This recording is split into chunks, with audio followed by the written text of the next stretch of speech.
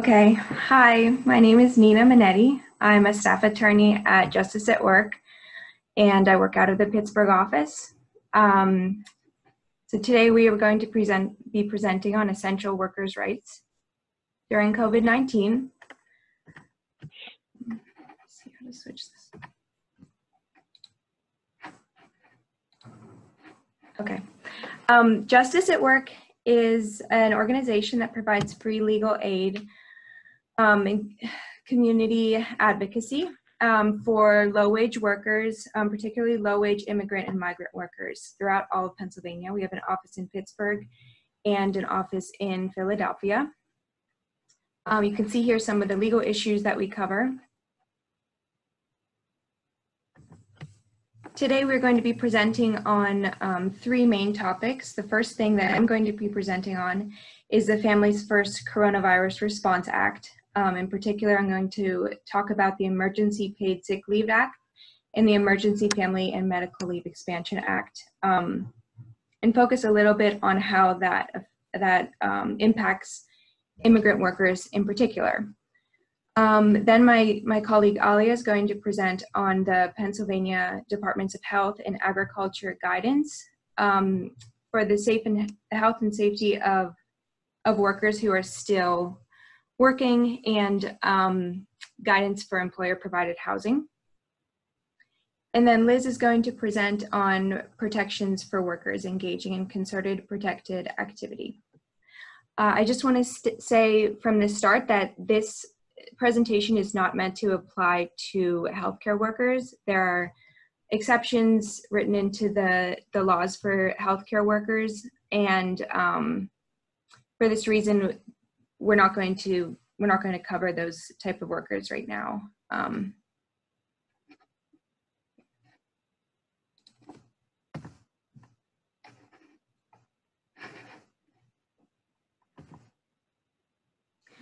Okay, so the Families First Coronavirus Response Act applies to leave taken by workers between April 1st and December 31st of this year. It applies to employers who have less than 500 employees, and employers with less than 50 employees may seek an exemption if they're going to be, if providing paid leave would threaten the viability of the business. So this exemption is not automatic. They have to apply for it, and we are assuming that the paid sick leave and the paid family and medical leave does apply to employers with less than 50 employees, unless they've already received an exemption. DOL and Department of Labor enforcement of these laws began on April 18th, and I'll talk a little bit more about enforcement mechanisms later. And I'll talk a bit more about this as well, but I just want to say for now that employees who are furloughed or whose work sites are closed are generally not eligible for benefits under these acts. Okay, I want to talk a little bit about the people who are covered by the emergency paid sick leave. There are two different general categories of coverage under the emergency paid sick leave laws. One category is if you're taking the paid leave for yourself. So if you're taking time off because you're subject to a government mandated quarantine, or you've been advised by a healthcare provider to quarantine, or you are experiencing symptoms of the coronavirus and you're seeking a medical diagnosis, then you can receive either the minimum wage or your regular rate of pay up to $511 per day. And that has a maximum of $5,110 in total over the entire period. Just one note that if you're experiencing symptoms of what you believe is the coronavirus and you have to stay home for that reason, you can't be covered by the paid sick leave if you've just sort of self-diagnosed and unilaterally decided to stay home. You have to be actively seeking a medical diagnosis. The second category under which you could receive leave is if you're taking care of another individual. And that person either has to be subject to a government quarantine, or advised by a healthcare provider to stay at home. It can also be if your child's school or their normal childcare provider is closed or unavailable because of COVID-19. And then there's also a category for any other substantially related circumstances. However, this third final category has not really been fleshed out yet, so it's not clear what that might be. So it's really just the first two categories that would be covered as of now. And if you're taking care of another individual, you won't receive your full amount in pay. You'll receive 2/3 of your normal compensation, or $200 per day maximum. And over the entire period, this will be a maximum of $2,000 in total.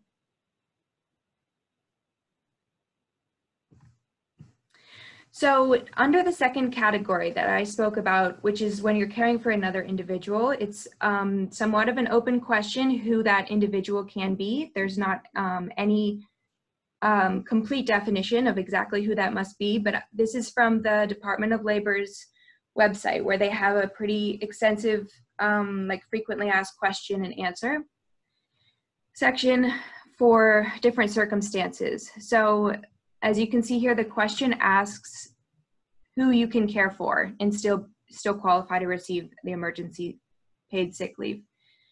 And this says that it's someone who genuinely needs your care, someone who's unable to care for him or herself and depends on you for care. Caring for this person has to prevent you from working and from teleworking, if that's an option for your job. And you could see the last quote says, your relationship creates an expectation that you would care for the person in a quarantine or self-quarantine situation, and that individual depends on you for care. So these are kind of broad definitions. Clearly there are a lot of different type of people that could fall under this category.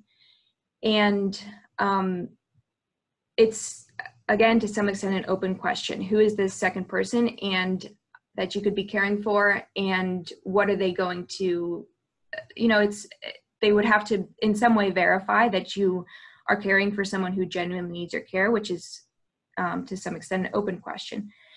So for individuals who may be receiving pushback for caring for someone that their employer is saying does not genuinely need their care, we would advise them to get in touch with us, and we can hopefully help with someone in this scenario to advocate to their employer that they can't further inquire into the reasons why you would need to care for someone else. So all employees are eligible for this emergency paid sick leave. That includes full and part-time employees. So for full-time employees, there's a cap of 80 hours of total sick leave that they can be paid for. For part-time employees, there's a cap at 2 work weeks instead of 80 hours. So it's the normal amount that you would work in 2 work weeks that can be paid out in this emergency paid sick leave. This leave is in addition to other leave that may be provided by your employer's policies or by state or local law that provides for paid sick leave. For example, in the cities of Pittsburgh and Philadelphia, there are paid sick leave laws. So this would be in addition to those.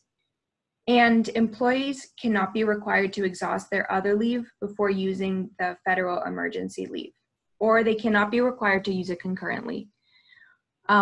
So an employee should be able to use this emergency paid sick leave before having to exhaust any other leave. So the paid sick leave is available to all eligible employees regardless of immigration status, but I'm going to talk a little more about that in a few minutes. So another provision of the FFCRA is the emergency family and medical leave.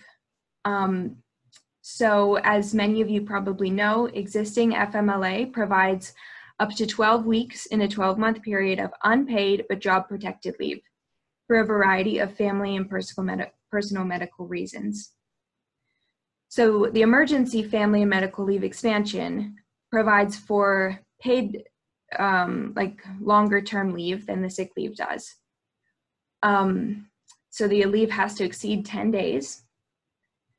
However, the emergency FMLA is only available in the circumstance where you have to take leave from work because a child is at home that wouldn't normally be at home. So if their school is closed or if their place of care is closed, and it's because of COVID-19 related reasons.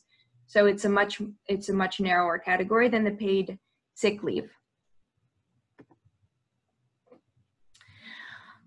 So as I said, it's also a much longer time period. So after the first 10 days of leave that you have to take, you can start taking the emergency family and medical leave. But during those first 10 days that would otherwise be unpaid, if you still have the federal emergency sick time available to you, then you can use the paid sick leave during the first 10 days and then the EFMLA during the next 10 weeks. So in reality, if you haven't used any of that leave time yet, you'll have 12 weeks of paid leave.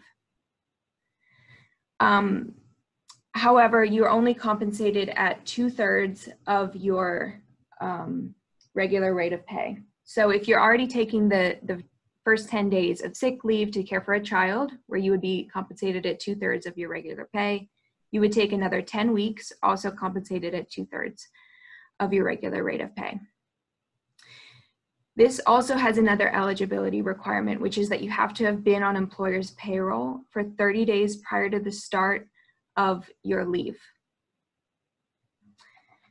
This is also technically available to all eligible employees, regardless of immigration status. But again, I'm going to touch on that in a moment.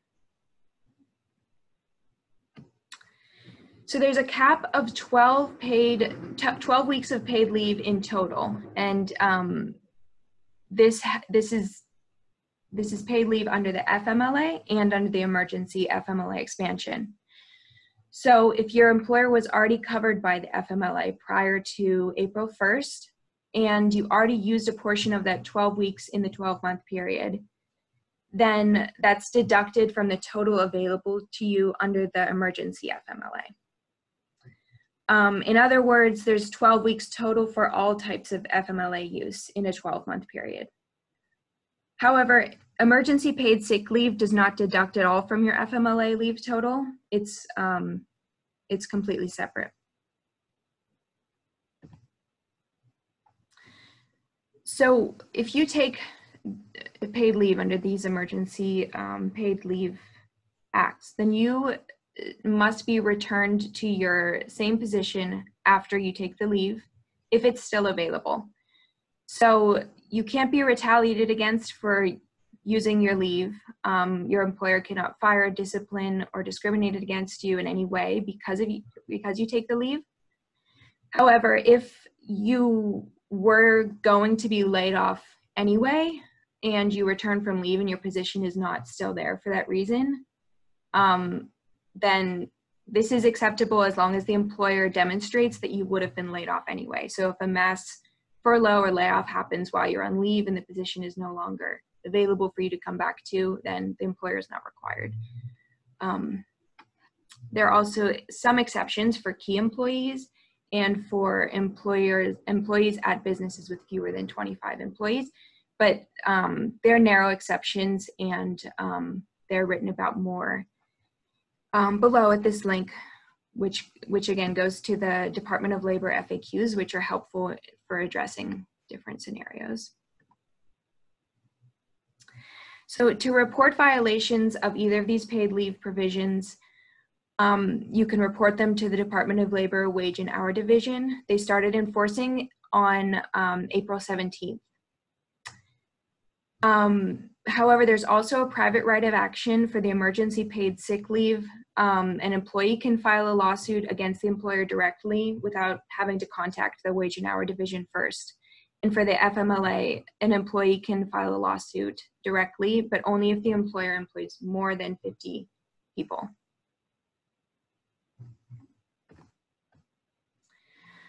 So one big question about the paid leave is what type of documentation your employer can require for you to be able to take your leave.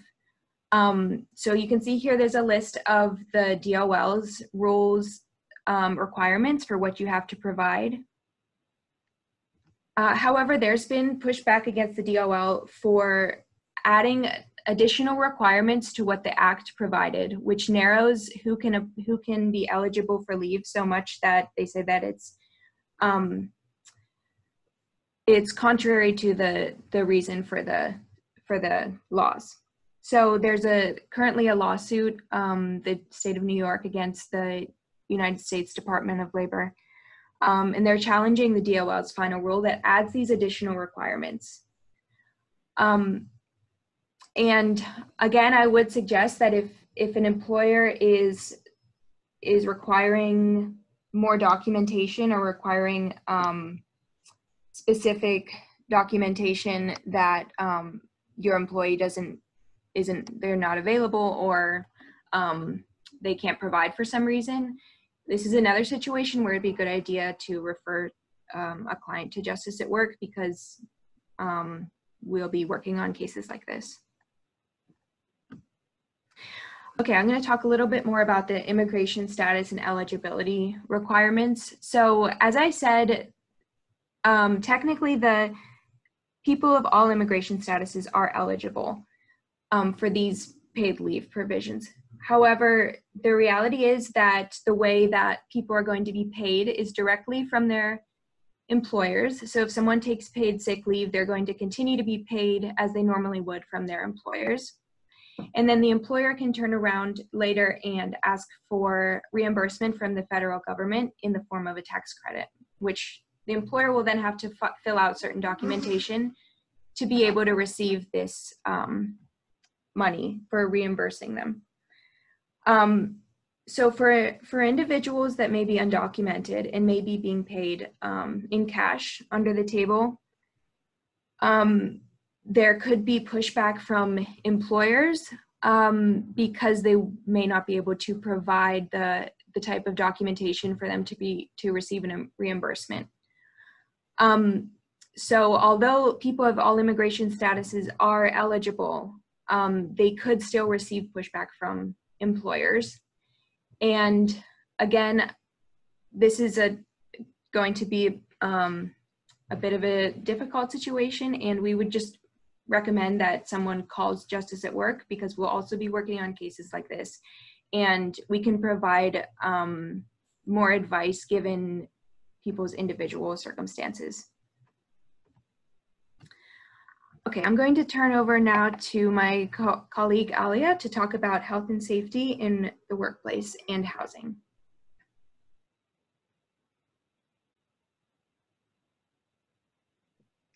Hi everyone, I'm Alia Al-Khatib. I'm a staff attorney with Justice at Work in the Philadelphia office. Thanks, Nina.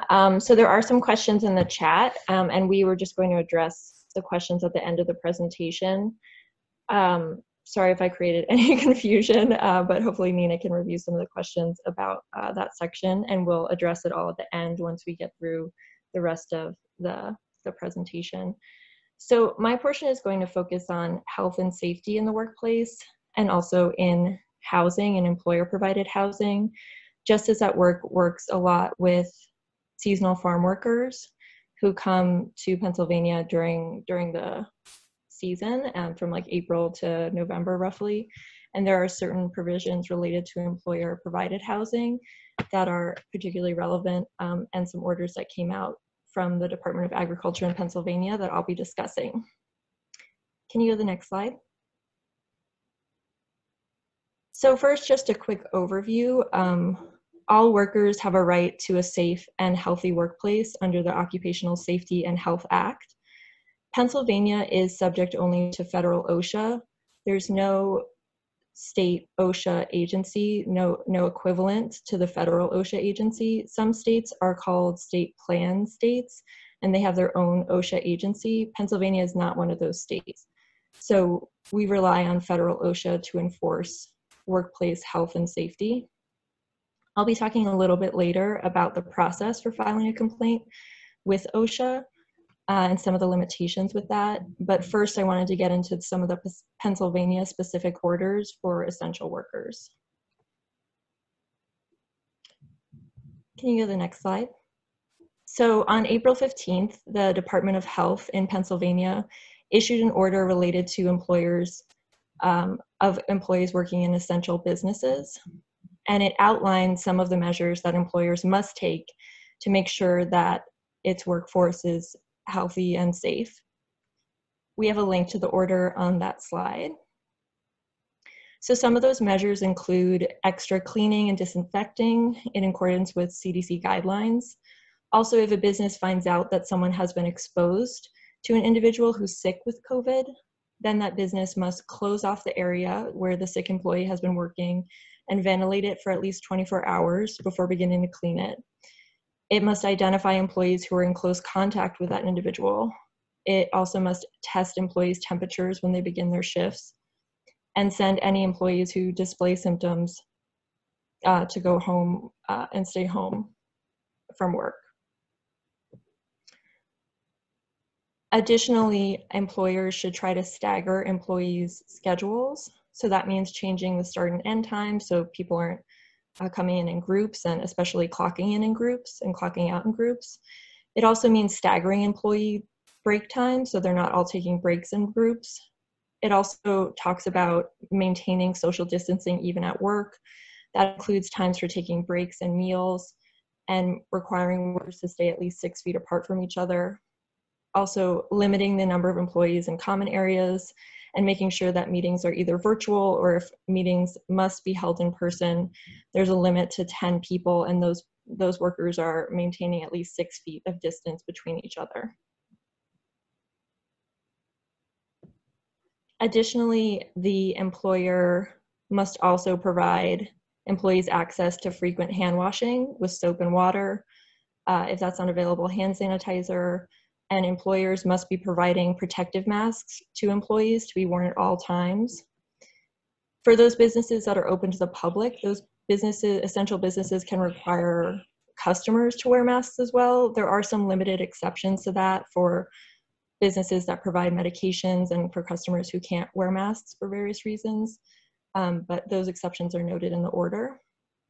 Businesses also open to the public should install shields and barriers in checkout areas to separate cashiers and customers and limit customers and employees in the building at one time. So the next slide has to do with an order or guidance that was issued by the Department of Agriculture, specifically related to seasonal farm workers. I'm going to highlight a bit more the provisions related to employer-provided housing. And this has to do with employers who provide seasonal farm labor housing and the specific steps that they have to take to make sure that their employees are kept safe while in employer-provided housing. So first, workers must be provided housing, including dorms, hotel rooms, or other types of housing that is safe and minimizes the spread of COVID. Some of the recommendations in the guidance include keeping beds at least 6 feet apart and arranged in a way that workers sleep head to toe. Also providing cloth face masks to workers while they're in their housing, making sure that there's appropriate ventilation and windows are open so that the housing areas are ventilated, and also providing hand washing facilities and soap and water and hand sanitizer if that's not available. The guidance from the Department of Agriculture also talks about a plan that employers who house seasonal farm workers must have for quarantine housing. So if a worker or workers show symptoms of COVID, employers must provide separate sleeping, cooking, and bathing facilities for those quarantine workers. They must provide personal protective equipment, like masks for those workers who display symptoms of COVID, and make sure that those quarantine workers also have access to food, supplies, and transportation for medical care. The employer also should identify and alert other workers who've been exposed and make sure that the housing is cleaned very thoroughly if a worker is confirmed to have had COVID. In terms of the worksite requirements, the Department of Agriculture guidance says that the order from the Secretary of Health that was issued on April 15th also applies to seasonal farm workers. So all of that guidance that I reviewed at the beginning applies also for seasonal farm work. So they must allow for hand washing at the work sites, also maintain social distancing, provide face masks, and educate seasonal farm workers about how to safely use face masks and how to follow those measures to protect from the spread of the virus. So those workers, I just want to mention one more thing on the previous slide, that employers have to provide clean and sanitary housing. So they have to make sure that high contact areas are routinely cleaned and sanitized. And because these employees are working in employer provided housing, they're often transported to and from the work sites in groups together. So employers should really limit the number of workers transported at one time and try to keep 6 feet of distance between the workers, even when they're transporting them to and from work sites. So that was all the Pennsylvania specific guidance that has come out, and that's very helpful. There is a question of enforceability of that guidance. Certainly we would say that employers should be following that, and it should be a requirement. The guidance and the orders do not sort of outline mechanisms for enforcement. So I'm going to talk about a little bit one potential avenue through OSHA, and then Liz later is also going to be talking about concerted protected activity for workers who are exposed to unsafe workplaces. So OSHA has issued guidance that's industry specific. I'm sure many of you have seen some of the articles about the meatpacking industry and some of the outbreaks in the meatpacking industry in Pennsylvania and throughout the country. So this week, CDC and OSHA issued joint guidance about the meatpacking industry specifically, and we have a link there to the guidance that was issued. They also issued guidance for other industries like the construction industry and the manufacturing industry. So we included a link to that industry specific guidance, and it should be noted that the link also contains translations to Spanish. If you have workers who are asking about that, you can provide that to them.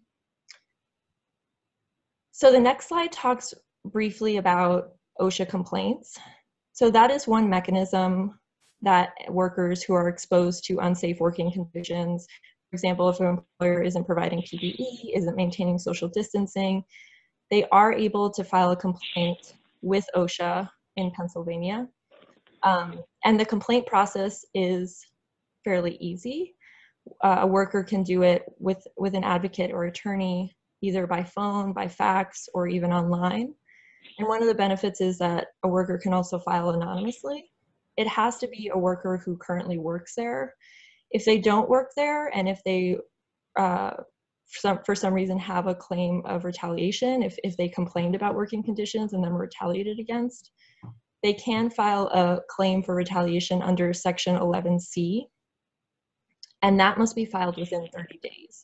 So that's a pretty quick turnaround if a worker has been retaliated against. Employers are not allowed to retaliate against workers who complain about workplace safety. However, if it does happen, they do have a remedy under Section 11C. OSHA has other whistleblower protections specific to different industries, and they actually have different statute of limitations depending on the industry. So I just included a link there to OSHA whistleblower protections. One thing that I really should note related to OSHA is that there are a lot of issues with enforcement, unfortunately. OSHA is a very under-resourced agency. As I mentioned early on, Pennsylvania does not have its own state equivalent, so we're relying on federal OSHA that is very under-resourced. And there is no private right of action under OSHA. So you can file a complaint in the normal course of events when there's no pandemic and people aren't working from home. OSHA conducts spontaneous on-site visits, and they inspect for safety in the workplace after a complaint has been made and fine employers who have any sort of safety violations. During this time, unfortunately, we've heard that OSHA is not conducting any on-site visits and that they are following up on complaints by phone, which certainly is not as effective, I would think. So it's still an option, and we certainly would encourage workers to file OSHA complaints. But Liz is going to talk about concerted protected activity and the NRLA, which provides a few other remedies for workers. Excuse me, if I could just interrupt quickly. This is Kelly, and for the attorneys on the webinar right now, I have just launched a poll. The box should pop up on your screen. Please respond yes or no to the question. And again, this is for the CLE credit. You will have to answer 2 questions. This is the first of 2. And thank you. You could go back to the presentation. Sorry for the interruption.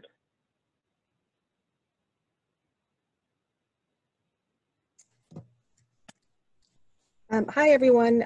My name is Liz Chacko, and I'm an attorney and Deputy Director at Justice at Work. I work out of our Philadelphia office. Just wanted to wish everyone a happy International Workers' Day.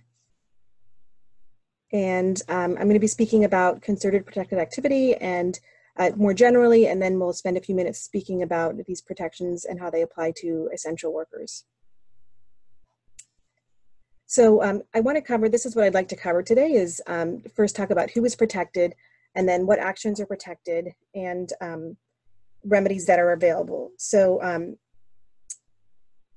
to workers when their rights are violated.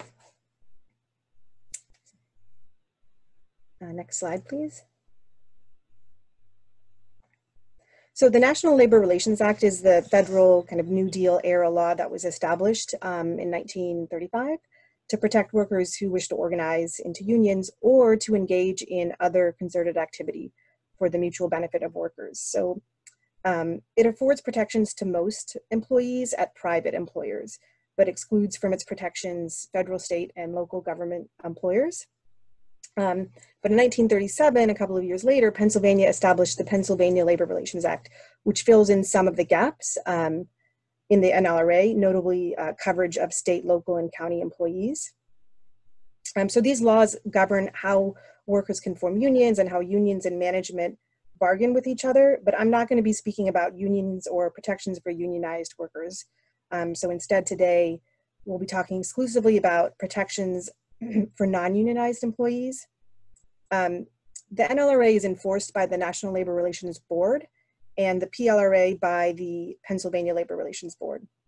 The membership of the boards is by political appointment, and workers can bring complaints, which are known as charges, to the boards, which then investigate the charges and make findings or determinations. Next slide, please.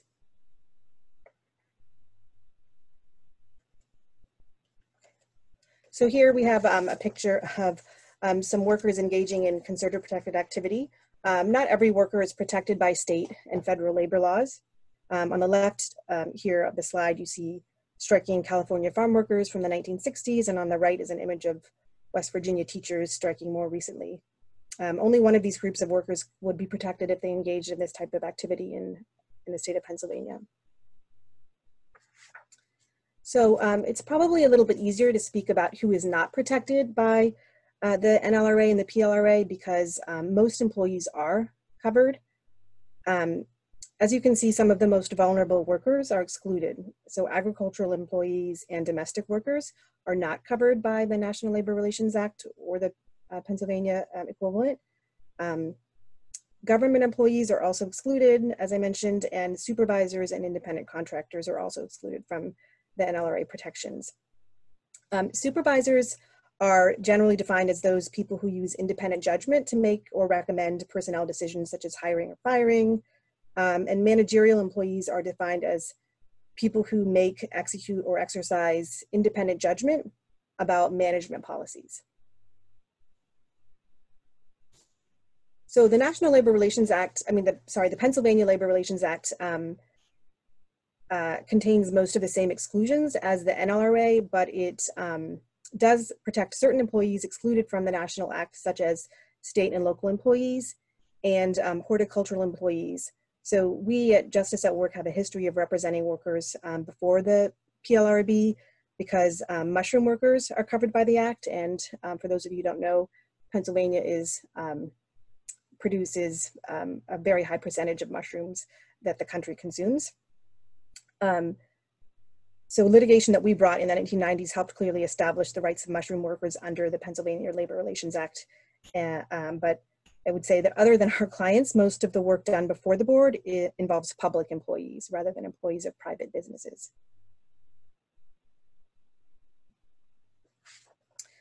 So let's talk about what actions are protected. The two statutes define protected activity slightly differently, but I'm going to focus on the NLRA's definition. So Section 7 of the National Labor Relations Act states, among other things, that employees have a right to engage in concerted activities for the purpose of mutual aid or protection. So what does this mean? So concerted, let's start with that, means activity that is engaged in, with, or on the authority of other employees, and not solely by one employee. An employee's use of the word we in and of itself doesn't establish that that person is expressing a group concern, but an employee can be found to speak on behalf of other workers, even if that individual is not specifically authorized or designated as a spokesperson of a group of employees. Concerted activity can also be found when individuals bring a group complaint to the attention of management. And to reach such a finding, there has to be some kind of evidence of prior or contemporaneous discussion of the concern between members of the workforce. And finally, I guess I would say that concerted activity may be found where there's one single employee who communicates with another employee with the object of initiating or preparing for group action in the interest of employees.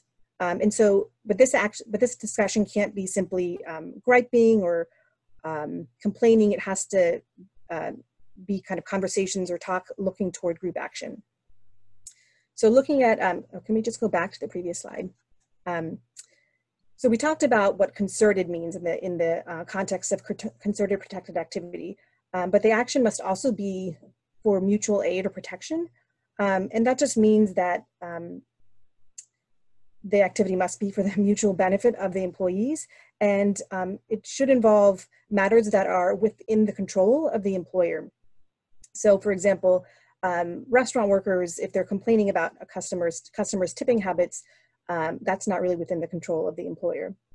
And the demands or complaints must be aimed at changing the employer's policies or practices, and they can't just be kind of complaints that are more aimless.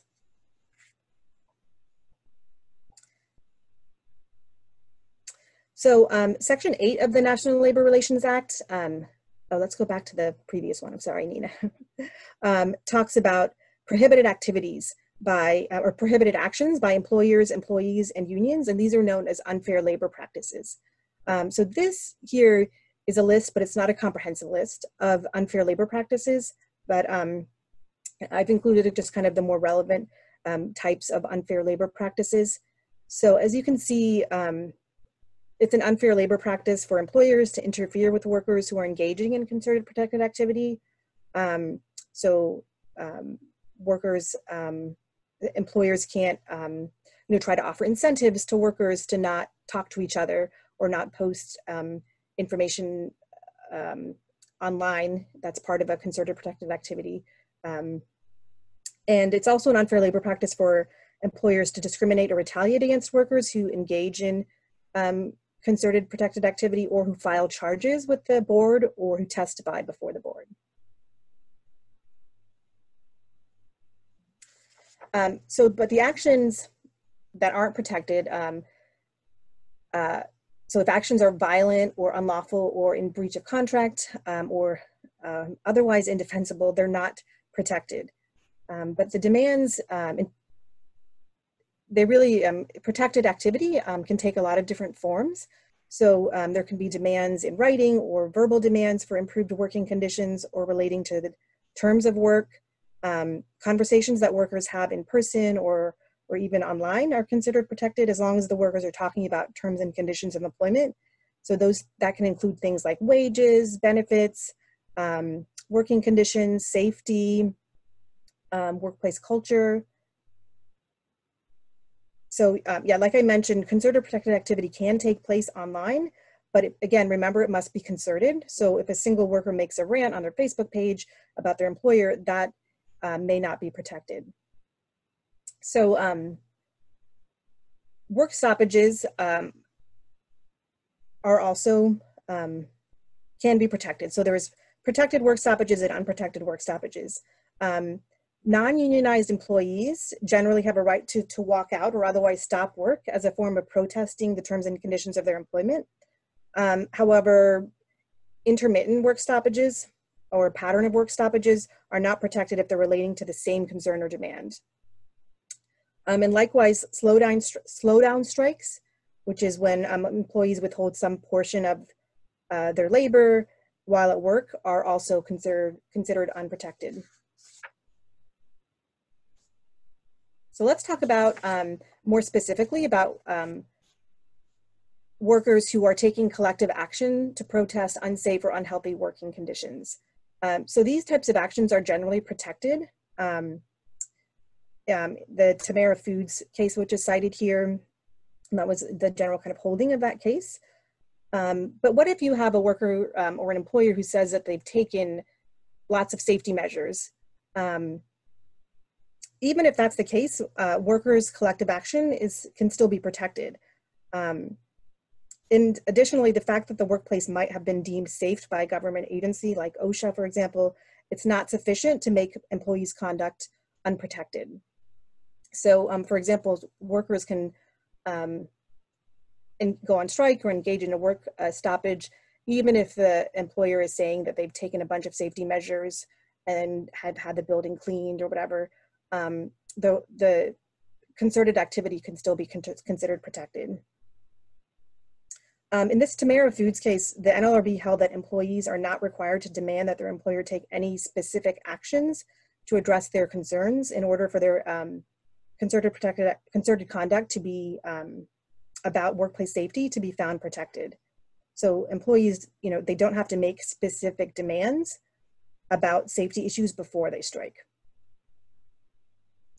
And what if, sorry, just go back to the last slide for a second. What if you have a client who just really feels uncomfortable going to work and feels that the workplace is genuinely unsafe because of what's happening with other workers or the employer's safety protocol.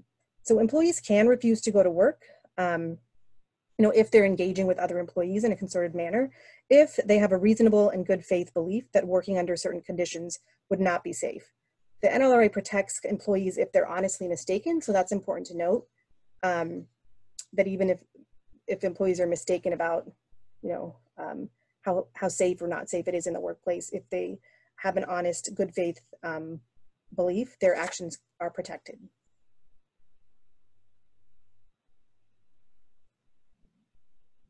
So we've heard from workers who are making demands that they might not be entitled to under the new COVID-related laws that Alia and Nina were speaking about earlier. They may, for example, be working at an employer that's exempt from the laws because it's a large employer. You might have heard in the news today about a coalition of employees across the country, like Target, Walmart, Whole Foods employees who are walking off their jobs today in a protest about unsafe working conditions. And they're making a variety of demands, like for hazard pay or increased PPE at work, and increased transparency from companies about COVID cases in their workplace. And that's protected activity. And it doesn't matter if those are not demands if those things they're demanding are not things that they're legally entitled to under the existing laws. And some other protected activities that we've been seeing recently are, in addition to strikes and walkouts, are social media campaigns, workers speaking to the press about work conditions in a group, doing kind of other public facing protests like honk-ins, and also just speaking with each other about concerns with other employees about concerns in the workplace, and bringing those demands to managers, either in person at the work site or through email.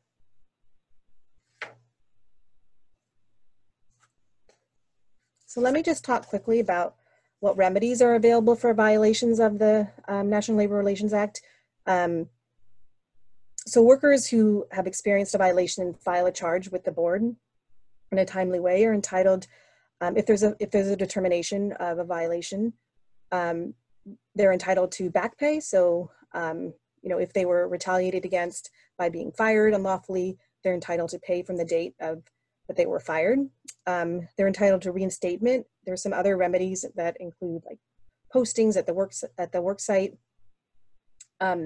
Remedies can be limited for undocumented workers, unfortunately, because of Supreme Court decision from about 20 years ago, Hoffman Plastics. So if a worker is undocumented, they may not be able to collect the same remedies. And then I also just want to note that there are pretty short statute of limitations for filing. The NLRA has a 6-month statute of limitations, and the PLRA has a very short 6-week limitation on filing. And one last thing I just wanted to note is that the NLRA charges can be brought by any individual. So they don't have to be filed by an individual, by a worker. So, we've heard concerns from workers about retaliation if they file something with the board. So that's just something to note. Workers' identities will probably at some point be made known to the employer, because workers who file it, if you file a charge on behalf of workers, they will be interviewed by the board. And the employer will obviously have to notify the company if there's a back pay award that needs to be made. But it's something to keep in mind if you're dealing with workers who have some fears about retaliation. So that's all I wanted to say about concerted protected activity. We're going to go to questions in a minute, but I just wanted to make a note about workplace exploitation generally. We know that during times of crisis, there's an increase in extreme exploitation of workers and in human trafficking. So this happened during, in the aftermath of Hurricane Katrina. There were a lot of human trafficking cases that came out of that.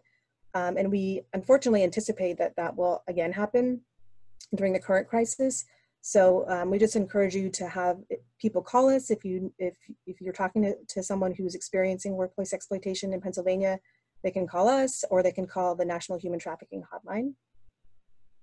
And the number for the hotline is up here. This is how you or potential clients can reach us. We're operating on a regular schedule from 9 to 5. You can call our number. Our intake hasn't stopped at all since we went to remote work. And I think we're going to turn to questions. Okay. Anybody that has questions, please type them in the chat box feature. For attorneys requesting CLE credit for your participation, I am launching the second of the poll box questions. Please respond either yes or no to receive credit for your participation in this webinar, and this will stay up for 1 minute. In the meantime, please send any questions you have in the chat box so they can be addressed.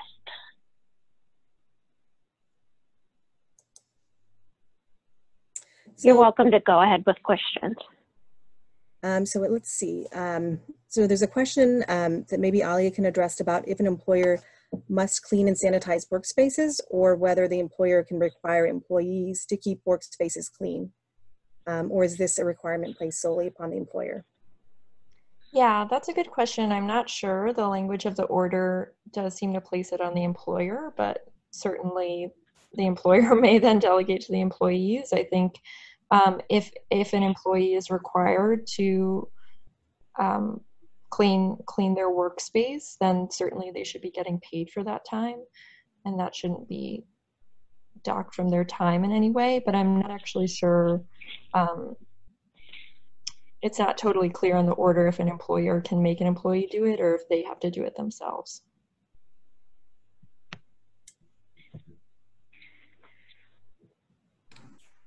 I think our position would just be it's ultimately the employer's responsibility. So there's a question about enforcing the Pennsylvania guidance or protocol with the Department of Health, and has anyone in the group tried to enforce via the Pennsylvania Department of Health? So I can just say from Justice at Work, we haven't yet. We've been in communication with the Department of Health, and we've considered that, Marielle, and maybe we can talk offline about joint efforts.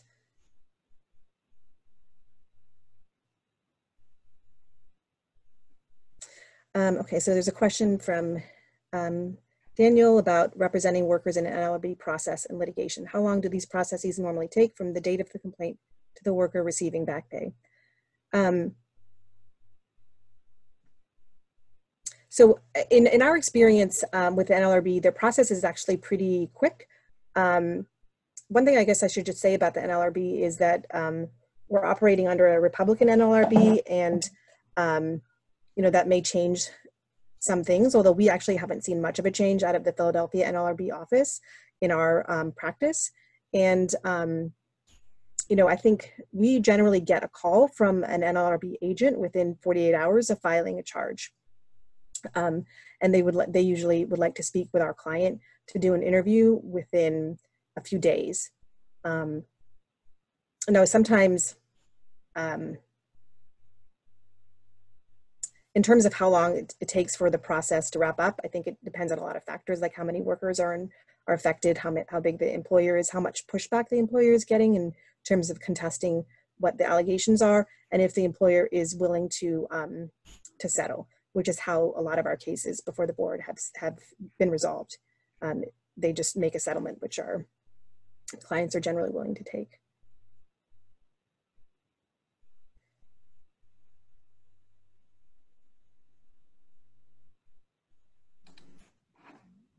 I just want to clarify something based on the first question that's in the chat about the exemption for businesses with fewer than 50 employees. So I'm sorry for not clarifying this earlier. So that exemption can only apply for the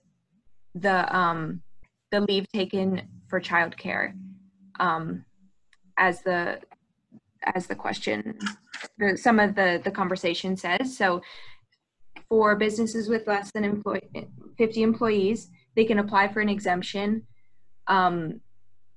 from paying the leave taken for childcare purposes only.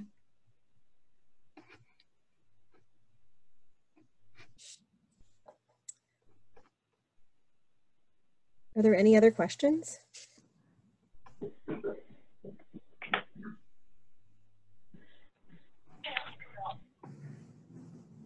Oh, if we're not seeing any other new questions,